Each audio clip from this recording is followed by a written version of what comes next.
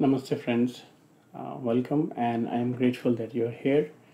I came across a very interesting question around religion, or like what really is supreme religion as such. Best explanation and most interesting one. The fourth over here on my screen, I believe the same thing is what I'm explaining over here.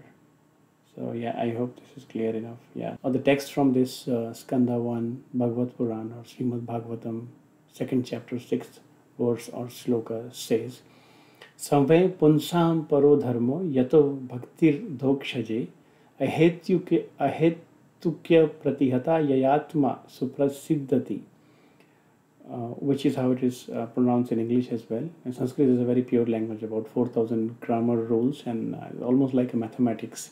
So any part of the world, this will have to be pronounced in a similar way. So the supreme occupation, an occupation in this sense is the one that provides means of existence, or the one which is which again is my personal belief is obligation towards the society, or dharma. So the supreme occupation, dharma, obligation to society, or in this context, the one which provides a means of existence or livelihood, or dharma for all the humanity, is that by which men can attain to loving devotional service unto the transcendental Lord.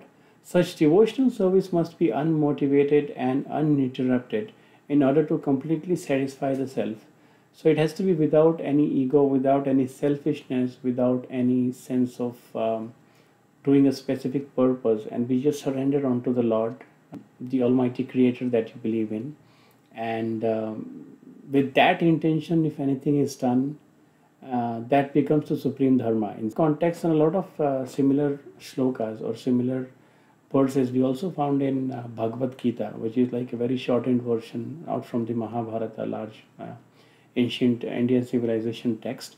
There also we see things like verse 18.66, which is again talking about the same thing. The Lord Krishna says to Arjuna that you can surrender or abandon all varieties of dharmas and just surrender on to me alone, and I shall liberate you from all sinful reactions. Just do not fear, Arjuna. Without any sort of ego and attachment, and then if we are ultimately servicing the Supreme Creator or the Lord without anything in return, I think that is a very good way to look at supreme dharma for humanity. I hope this helps. You have a good day. Thanks for watching. Namaste.